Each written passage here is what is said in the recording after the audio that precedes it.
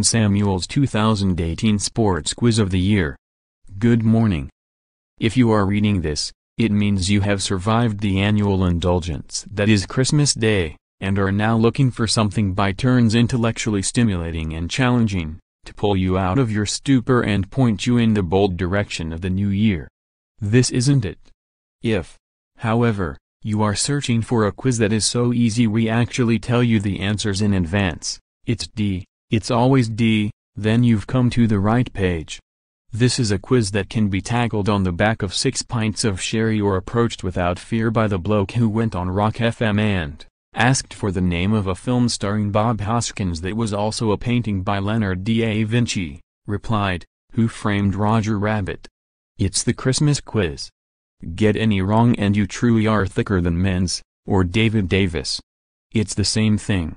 January 1st. Maria Sharapova paraded the cup at the opening ceremony of the Australian Open tennis tournament. Her most recent contribution to the competition had been, A final victory. B. An impromptu duet with Rolf Harris. C. A 12-round victory over Jabby, the boxing kangaroo. D. A failed drugs test. 2. Danny Dennison, the self-styled bad boy of lawn bowls, was involved in an altercation with a cage fighter at a hotel in Bournemouth. He suffered A black eye. B. A broken leg. C. Extensive rib damage. D. All of the above. 3. Who played Glory Glory Man United on the piano? A. An exceptionally gifted dachshund that won Britain's Got Talent. B. Noel Gallagher. C. Paul Pogba's hairstylist. D. Alexis Sanchez. 4. According to a Newport County Scouting dossier, Aurier and Sanchez are A. A boutique Franco-Chilean winery, well worth exploring. B. The must-hear DJ team in Ibiza next summer. C. A pop-up tapas bar under the railway arches in Neath. D. The weakness in Tottenham's defence, at £75 million. February 5th. Which football powerhouse did Football Association Chairman Greg Clark sign a memorandum of understanding with? A. Germany. B. Brazil. C. Port Vale. D. Qatar. 6. According to the BBC, who was one of the bravest people we've ever seen? A. The disposal expert defusing a bomb at City Airport. B. Anyone using Virgin Railways on a weekend, or GWR ever. C. Manchester City's accountant. D. Elise Christie, an accident-prone speed skater. 7. Who did West Ham chief scout Tony Henry describe as causing mayhem and having a bad attitude? A. West Ham's landlords. B. West Ham's fans. C. West Ham's directors. D. West Ham's African players. 8. Who, according to West Ham supporters' fans at Anfield, had done more damage to the East End than Adolf Hitler? A. Hermann Göring. B. My Uncle Stan, on payday. C. The bloke who thought up jelly deals. D. Brady, Sullivan and Gold. March 9th. What caused the Greek league to be suspended? A. A catch of bad calamari. B. Angela Merkel. C. Anonymous Curry comeback tour. D. Ivan Savvidis, owner of PAOK Salonika, invading the pitch, armed with a gun. 10. After Amber Rudd, Home Secretary, said the government would react with a cool head to the Novichok attacks in Salisbury, Boris Johnson, Foreign Secretary, proposed A. Sending the boys round. B. Sending Jacob Rees-Mogg round. C. Challenging Roman Abramovich to a game of wiff-waff. D. Boycotting the World Cup. 11.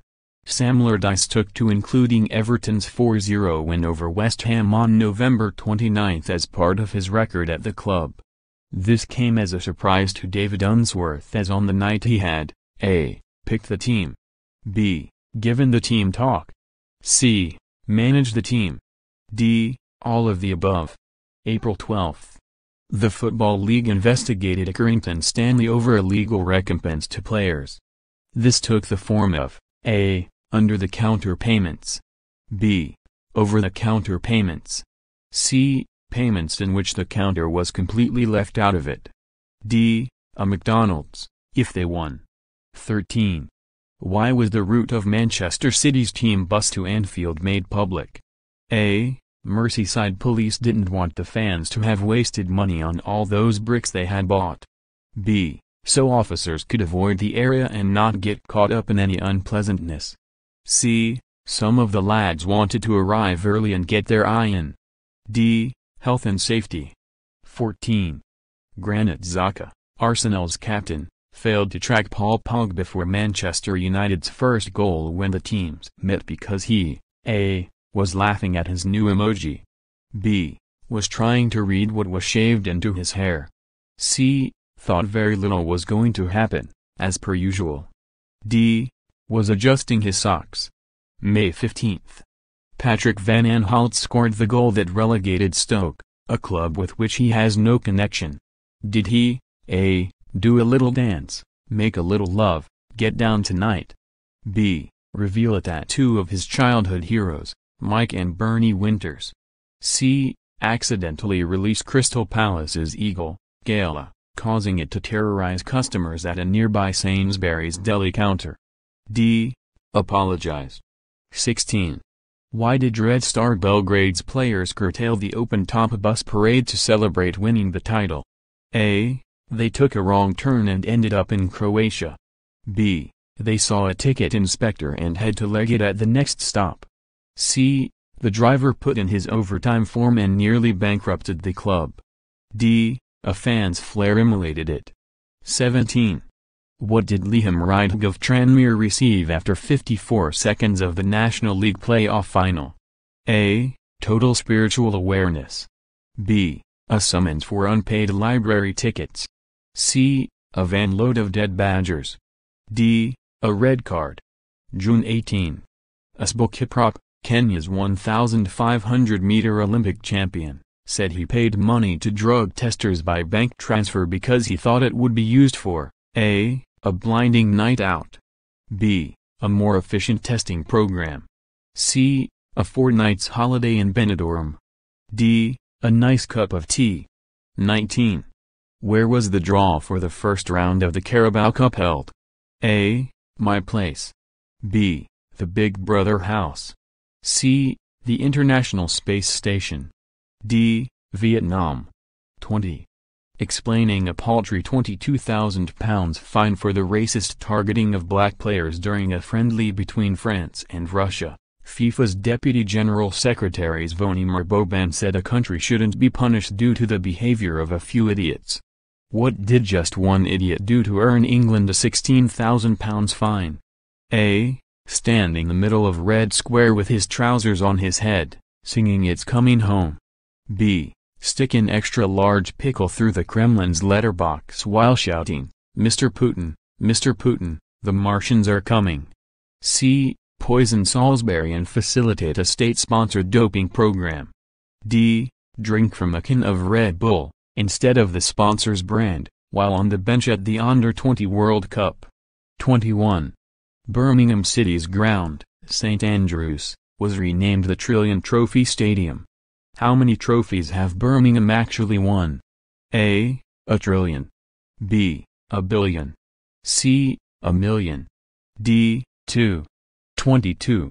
Engineers at McLaren, budget £200 million, received a bonus for good work. Was it A. 10% of salary? B. 10% of a second-hand Toyota Prius? C. An all-expenses-paid trip to the Milton Keynes Snow Dome? D. A 25p chocolate bar? July 23. Which of the following is not a work by Ilya Repin, a Russian realist painter, after whom England's World Cup base, Rupino, was named? A. Barge haulers on the Volga. B. Religious procession in Kursk province. C. Alexander III receiving rural district elders in the yard of Petrovsky Palace in Moscow. D. Roy Hodgson on the big screen looking thoughtful as England tank it against Iceland. 24. World Cup hosts Russia were blamed for injuring Marcelo of Brazil. What dastardly trick had they perpetrated?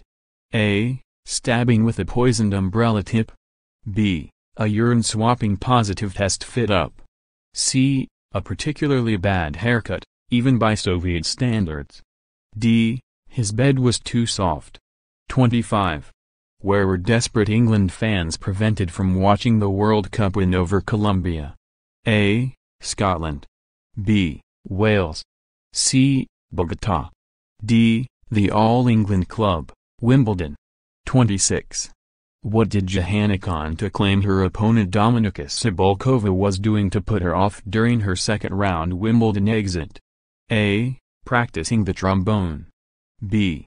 Armpit raspberries. C. Playing the spoons. D. Slapping her thigh. August 27.